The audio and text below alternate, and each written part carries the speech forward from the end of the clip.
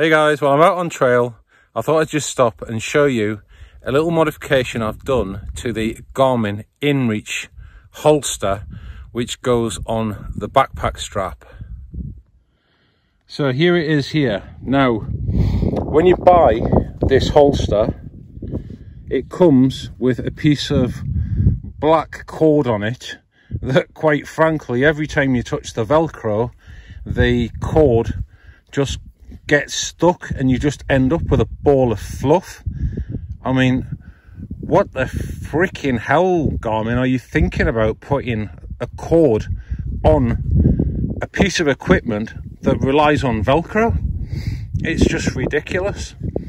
And the other issue that I have had with the holster initially is these straps here that put it on the shoulder strap, these things, which I actually cut down and then realized I'd cut them too short and I had to redo them because there was like so much hanging off the edge. These things, right, they're absolutely as much use as a chocolate tea bag. The Garmin, I found, just constantly slips down all the time. So what I've actually done is, you probably see here, the holster itself is now, let me see if I can get it off with one hand.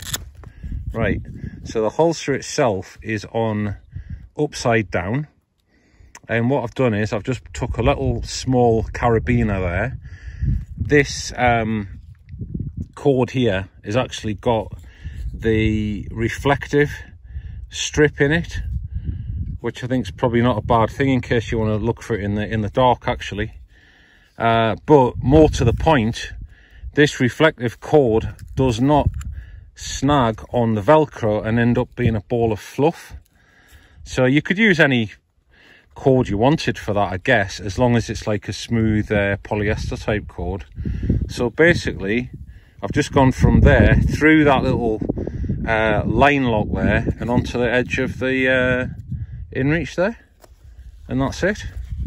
And I'll be honest, it's never slipped down, the cord's never fouled, it works 100% well.